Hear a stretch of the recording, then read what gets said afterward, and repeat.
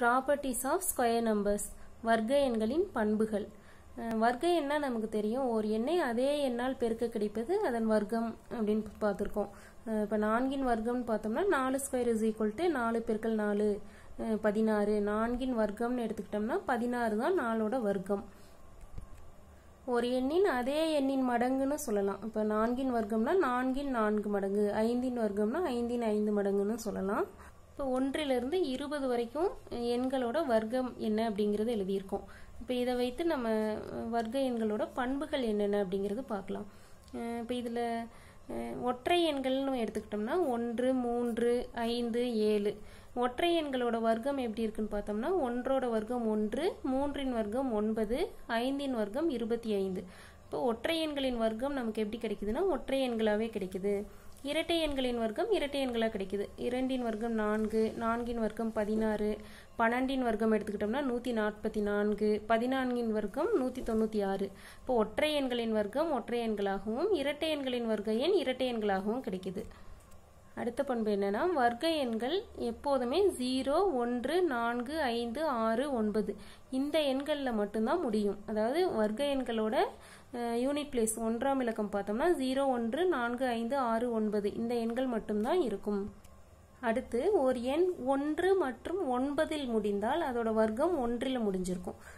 எந்த எண்ணாக இருந்தாலும் சரி அதோட வர்க்கம் பார்த்தோம்னா 1ல் முடிகிற எண்களுக்கு 1ஆகவும் 9ல் முடிகிற எண்களுக்கு 1ஆகவும் தான் இருக்கும். அடுத்து 2 மற்றும் 8இல் முடியக்கூடிய எண்களோட வர்க்கம் 4ல் முடிஞ்சிருக்கும்.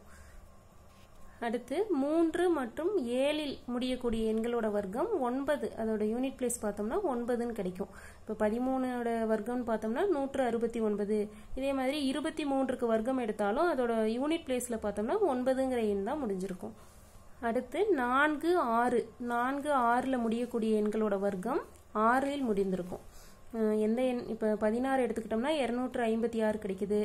46 அதோட 46ஓட வர்க்கம் 46 பெருக்கல் 46 நம்ம போட்டு பார்த்தோம்னா அதோட யூனிட் பிளேஸில் 6ங்கிற எண் தான் முடிஞ்சிருக்கும்.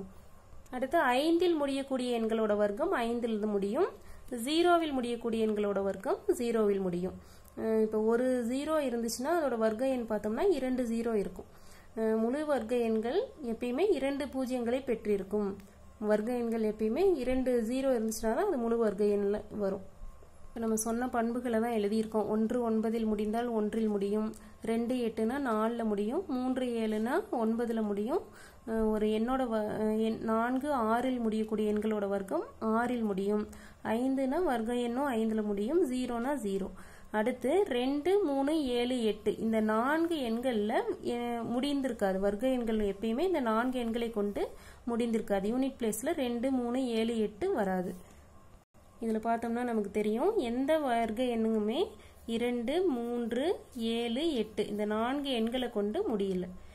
இந்த ஒரு எண் ஒரு 4 எண்கள் கொடுத்துட்டு அதில் இந்த எண்களில் ஏதாவது முடிஞ்சிருந்துச்சுன்னா இதில் முழு வர்க்க எண் அல்ல எது அப்படின்னு கேட்டாங்கன்னா இந்த எண்ணில் ஏதாவது இருந்துச்சுன்னா அதுதான் முழு வர்க்கம் கிடையாது அப்படிங்கிறது நம்ம எழுதணும்.